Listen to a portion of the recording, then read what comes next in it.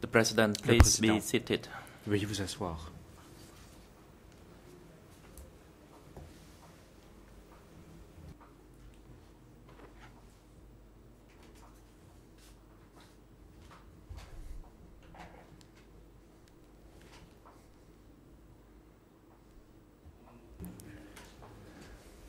The trial chamber would like to inform the parties and the audience that the hearing this morning meeting cannot be conducted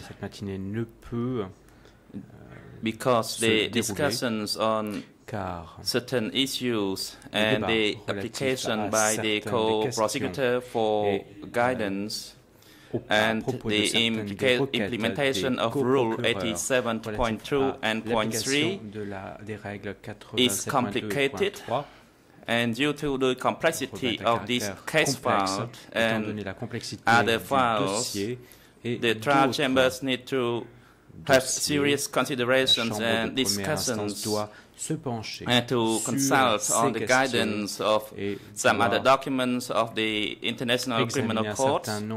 We had our discussion yesterday up to this morning, and we haven't yet reached our decision. Débattu ce matin, mais nous ne sommes pas arrivés à une décision. Therefore, par conséquent, the chamber will adjourn the hearing this morning, va suspendre and we will resume at 1:30 p.m. this afternoon. À 13h30 the detention officials take the accused back to the detention facility and bring him back before 1:30 p.m. this afternoon. And for the court officials, please facilitate with the expert to arrange for his facility and bring him back at 1:30 p.m.